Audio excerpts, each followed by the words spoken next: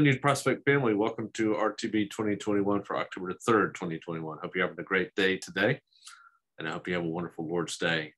A great time of worship today with family of God and with your family as well. So our text for today, we have 1 Kings chapter 6, important text in 1 Kings as we move to see Solomon building the temple. Then we have, which will dominate the next few chapters, by the way, in 1 Kings. A very significant event in the history of Israel. Then we have Ephesians 3, Ezekiel 36, and then finally we have Psalm 86. So let me start with, we start over here with Ephesians chapter 3. So in Ephesians 3, we have Paul doing a couple of things here. He's telling something about his own ministry, which he deems to be stewardship of God's grace, which was given to me for you. And he's speaking here specifically of the Gentile believers and how he had been given this ministry to proclaim the, quote, mystery of Christ to the Gentiles, that they are now fellow heirs and members of the body of Christ, fellow partakers of the promise of Jesus. Verse 6, it's a beautiful picture of what we now have as Gentile believers being brought into this wonderful covenant, new covenant with God that we'll talk about here in just a minute in Ezekiel 36. So Paul talks about this ministry that has been given to him.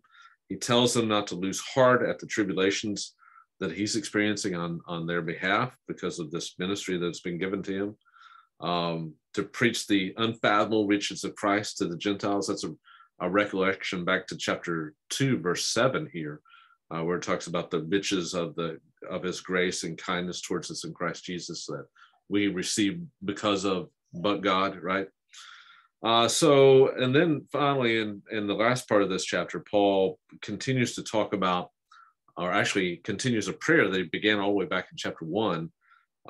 He's praying that he would grant you according to the riches of his glory. That's recalling language from chapter 1 as well. You probably recognize that.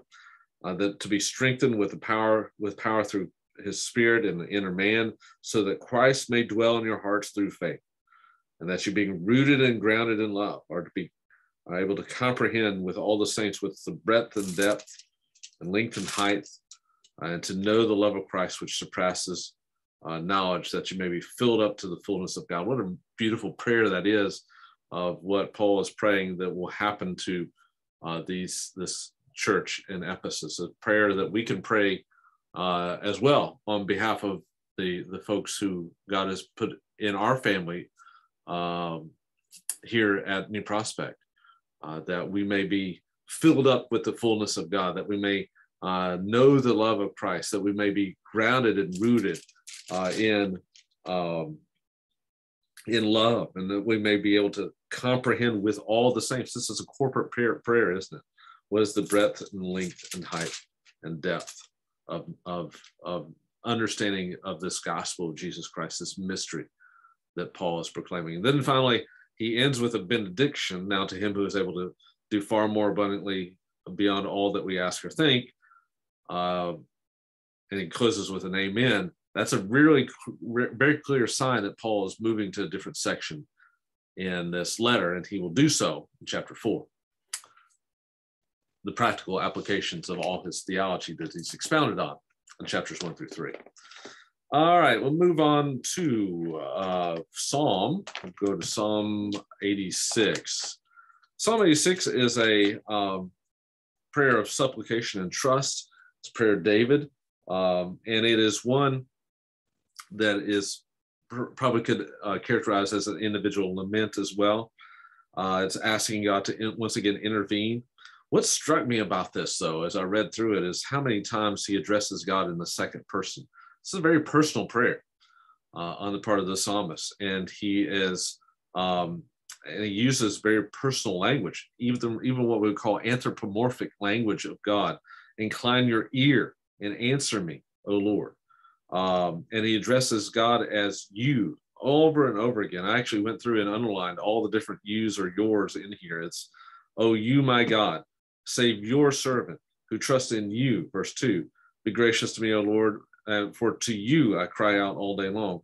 Make glad the soul of your servant, For to you, O Lord, I lift up my soul. For you, O Lord, are good and are ready to forgive.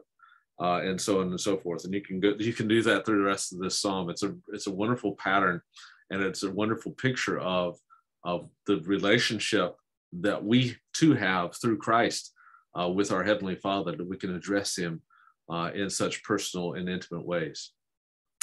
Beautiful psalm here in Psalm 86, a psalm of trust in him. 1 Kings 6, as I mentioned, this is a passage that starts to describe the building of the temple.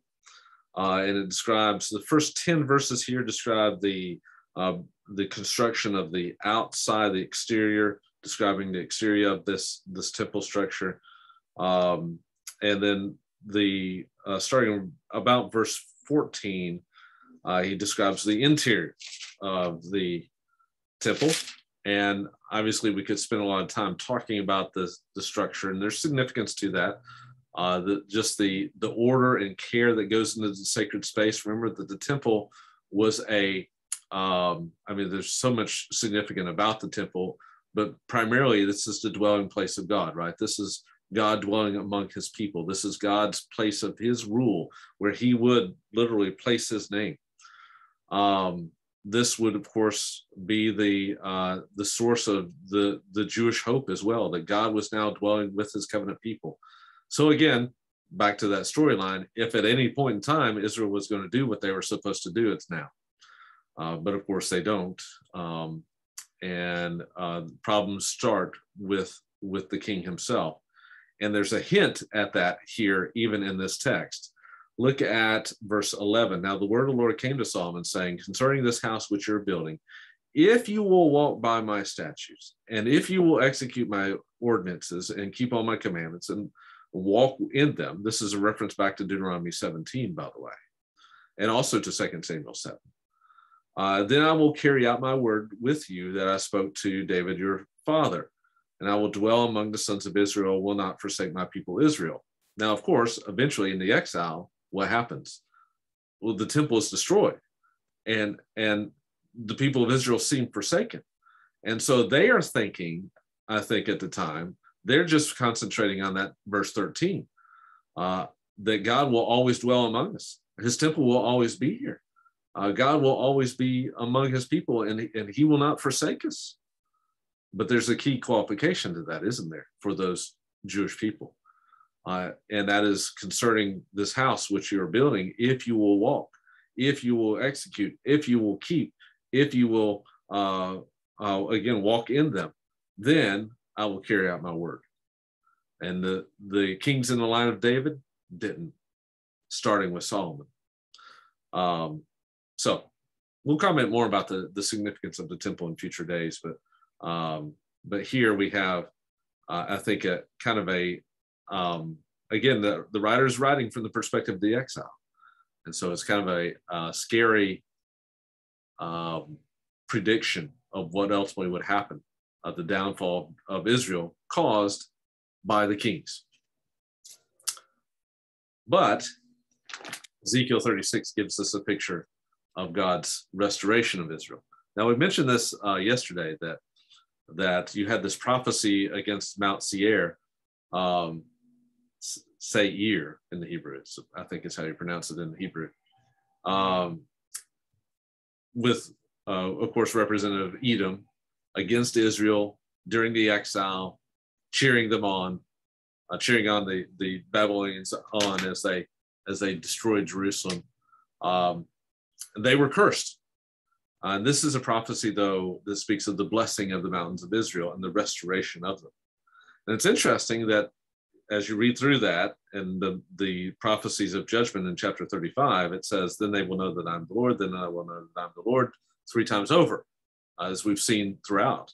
But when God causes his people to be restored, when he multiplies man and beast and they're fruitful and multiplying, verse 11, this is speaking of covenantal blessing as they are restored, and the blessing of the covenant is being restored, meaning that the covenant itself has been restored with Israel.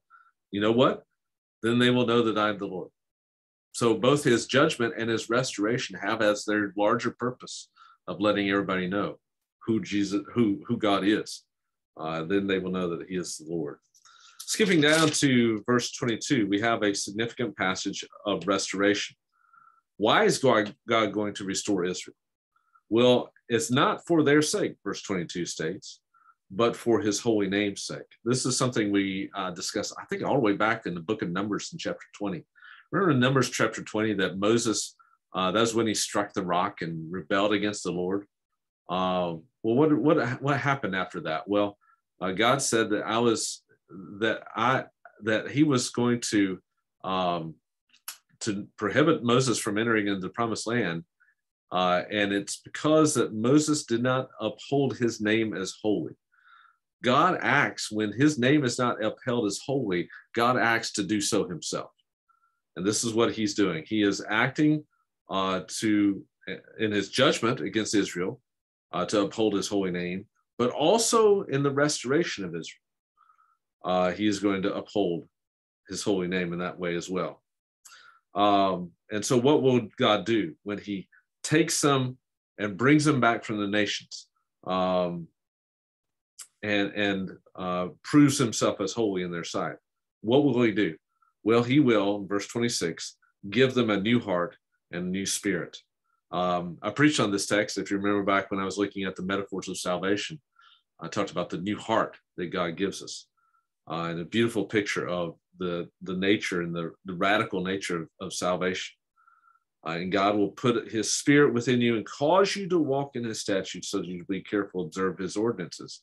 It's because they did not walk in his statutes, that they didn't keep God's covenant, that they went into exile. But in this new covenant, he's going to give them the ability to be in right covenant relationship, not based on their own righteousness, but based on, of course, we know the righteousness of Christ. And then the nations who see it, verse 26, will know that it is the Lord who has done it. And they will know who he is when they see God's ultimate restoration of his people. It's a beautiful text. I love Ezekiel 36 and its prophecy of the restoration of God's people that we get to participate in, because as Paul says, this mystery of Christ has been extended to even us as Gentiles, to be brought in to the people of God. Great text for today on this day, October 3rd, 2021. Hope you have a great rest of the day.